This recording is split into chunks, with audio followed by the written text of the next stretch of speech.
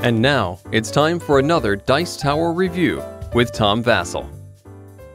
Hey folks, today we're taking a look at Bastion. Yeah, I can't really read the Russian here, but this is Bastion. This is a complete English copy inside this box. When we set up Bastion for the first time, we looked at it and we said, huh, this looks familiar.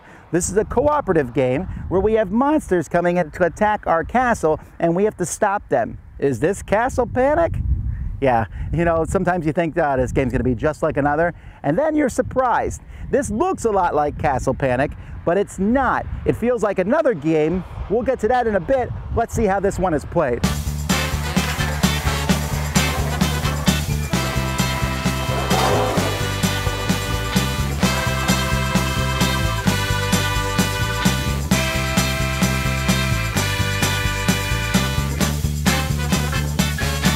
So here's the board, and the board is made up of randomized sections which are just put in different areas, and these sections have different mana sources. You can even flip them over, but if you flip them over, you need to flip them all over just so that the spread of mana sources is the same. There's 6 different mana sources in the game. There's 6 different colors of mana. Players will start with 1 of each. There's red, yellow, green, blue, black, and purple. You're going to have an enemy deck here. There's some basic enemies. 4 of them will start on the board. You'll have this castle wall you'll place at one of the corners of the castle. And there's even all kinds of cool special enemies that you can put in the deck. Now, on a player's turn, the first thing is you'll draw a monster card. And that monster moves around the board till he finds an open spot. So let's say this one was here. He would move into that spot. If there are no open spots and he's forced to jump on top of the pile, then players will lose instantly. Once the pile's gone, you'll take the first monster and move them to the first open spot. And again, if they have to go over the wall, the players lose. Players are trying to kill all the monsters. Now let's take a look at each monster here. This is a monster. This is a red monster. There's X's there, which means no special abilities. You need 5 red cubes to defeat this monster. When you defeat it, it becomes a spell that the players can use one time. This one lets you convert cubes into another color. This is a fireball here, which is basically a wild cube that you can attack a monster with. This here lets you move an extra spot on your turn. Then players have actions. Now, some actions you can only take once, like movement. You can move from the middle to here. You can move here to an adjacent spot like that. But more, so you're going to move, and if you have that spell, you can move multiple times. But you're going to often want to use one of these mana sources. So to use this red mana source here, I need to put a red cube on that mana source. I will then get 3 red cubes. Later on, I might put a blue one on the blue mana source, which would give me 3 blue cubes.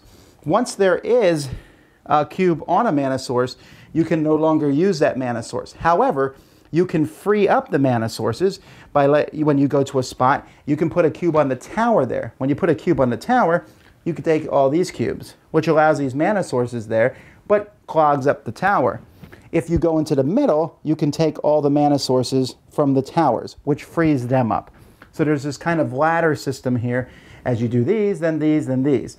But you can only do that once per turn. Another thing you can do is if you're in a section, you can fight a monster of that section. Like this one here, for example, needs 3 black cubes to beat him. I spend these, I defeat him, and I get to keep the card to use. Now, players have a reference sheet here that shows the different abilities and things in the game. But more importantly, they have these spell cards here, these enchantment cards that they're going to be able to play. These are called ritual cards.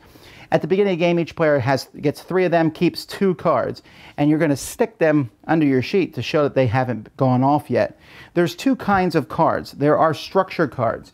When you defeat a monster of the color of the card, so let's say I defeat a purple monster, and I have this card underneath my sheet, I can then put it out.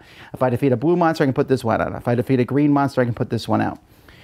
When you put a building out, for example, this one here, I can put in a spot. Now this place has an extra mana source of purple.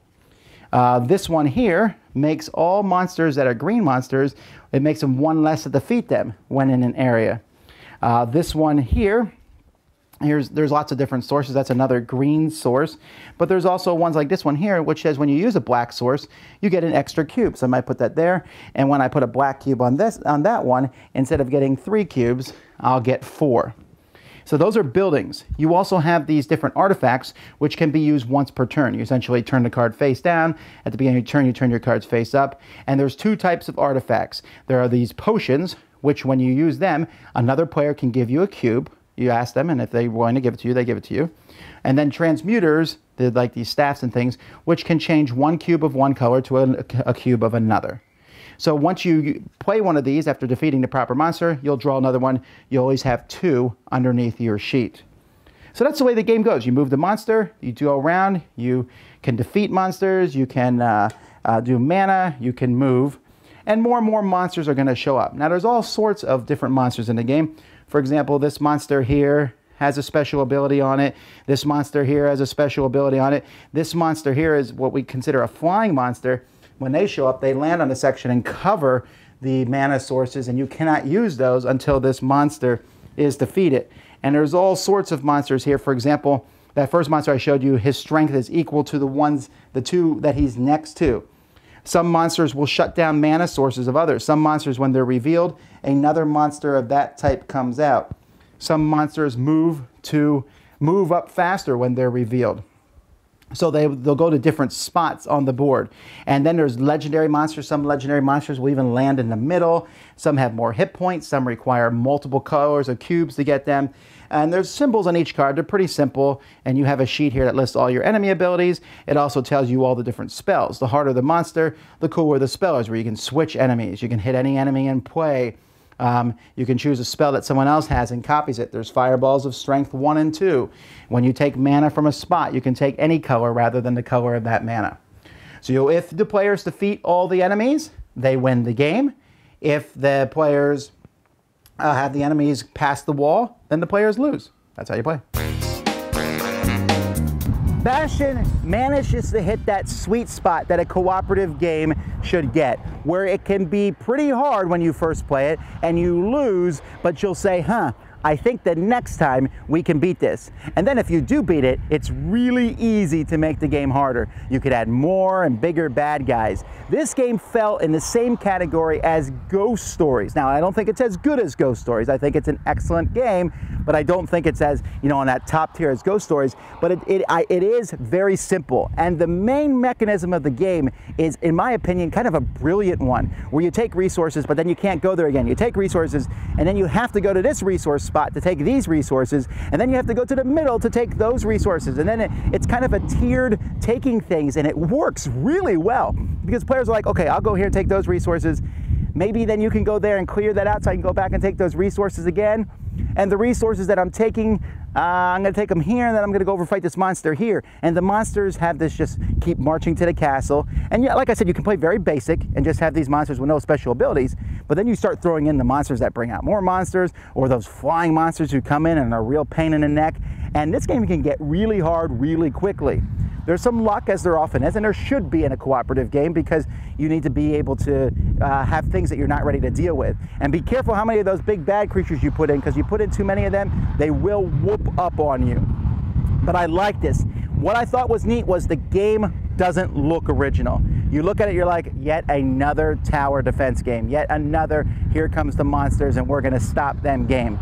But then you play it and you're like, wow, this is, yes, it is another fight off the monsters and use different resources to beat them type thing, but it works exceptionally well. You're gonna have to learn some strategies in this game. You really want to be able to get out a card every time you kill a monster. You want to find a monster and say, hey, this is a monster that's blue, and I have this blue card I can put out, and now I can do this. And you're really gonna have to work together. And I would imagine most people will probably lose their first full game, not the tutorial game maybe, but the first full one when you start adding in other monsters. But I think that just goes to show that this game is going to have legs. I don't know if this one's going to be picked up or reprinted by anybody. I hope it is, because it's a neat, solid game. That's Bastion. Check it out. Dice Tower Judgment approved. Thanks so much for watching the Dice Tower videos. Find more great videos and reviews, as well as our top-rated audio podcast at Dicetower.com. You can also find other great shows at Dicetowernetwork.com. I'm Eric Summerer, and you've been watching The Dice Tower. The Dice Tower is sponsored by Cool Stuff Inc., where you can find great games for great prices. Cool stuff in stock. Check them out at CoolStuffInc.com.